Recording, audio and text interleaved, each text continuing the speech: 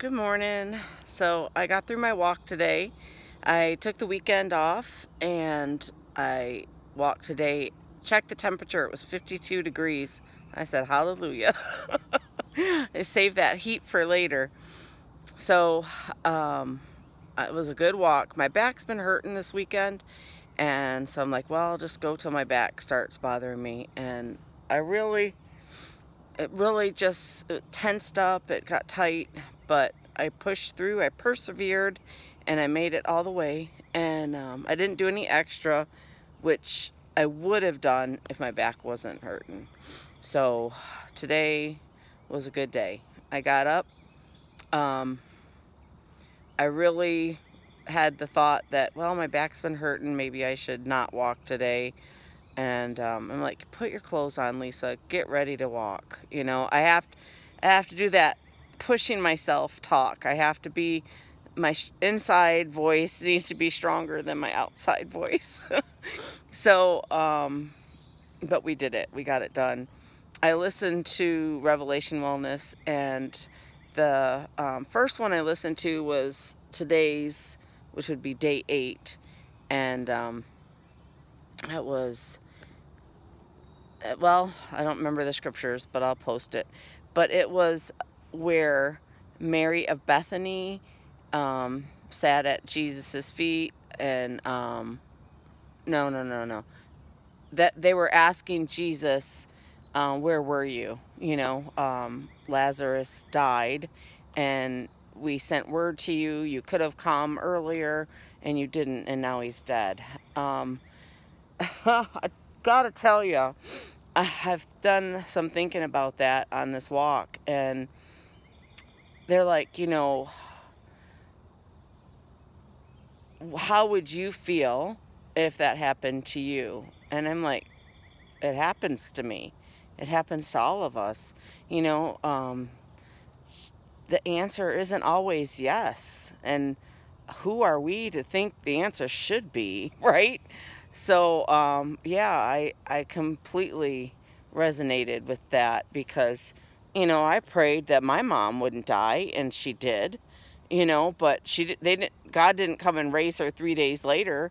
So, you know, who am I? No, I feel like, in pondering that, you know, still the answer that we have today, where, you know, God knows best. His plan is best. Sometimes the healing is after this life, and it's better.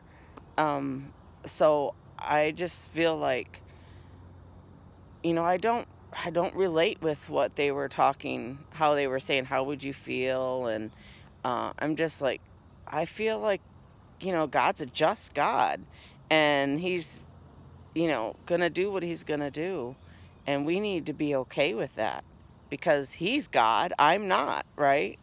Anyway, that's just my take on it. Yeah, I know. And then Jesus wept. Jesus wept. I don't know, did he weep because they were weeping and he was weeping with them? Because it said, blessed is he who, you know, and I don't know exactly. I'm terrible with the scriptures. Blessed is he who mourns with the sorrowful, or weeps with those who are weeping. And we know that he sets the example. So is that why he's weeping? Because God knows where Lazarus is going. And I really don't think he would be crying that he went to go be with the Father, except that he left him. But Jesus is busy.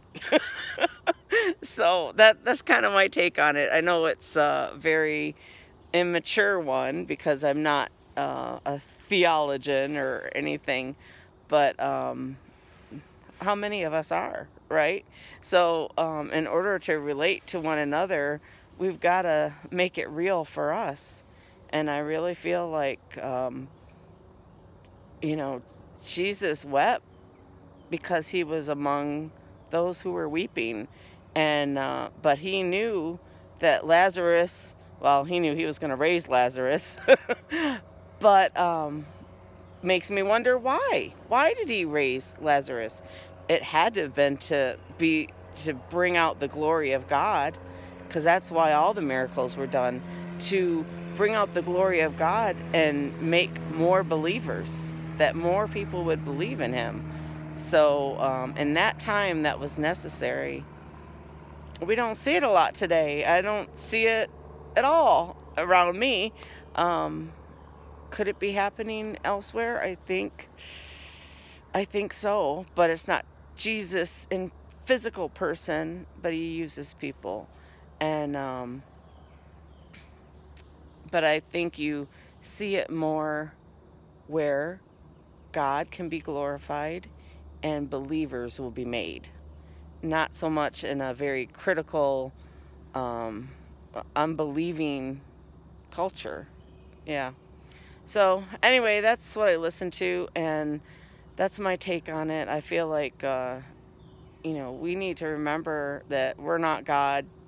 Jesus is. God is God. The Holy Spirit is with us, and we um, need to be put in our place, you know? Anyway, that's just how I feel. So, Father God, I praise your holy name for revealing to me that you are God. And I just pray that you would help others and myself be content with your decisions, with your master plan, and help us to walk in it, Lord. And let us grieve with those who are grieving, and give them that respect. And but know that your plan is the master plan, and we love you and we praise you. Go with us in this day. And Lord, would you heal our bodies? Would you bring healing to our bodies? Especially, I'm thinking of my back right now. And whoever else out there is listening, they've got aches and pains, and they've got um, things not working right. Lord, I pray that you would bring them healing. And we just praise your holy name for it. Amen. Amen. All right, take care. We'll see you next time.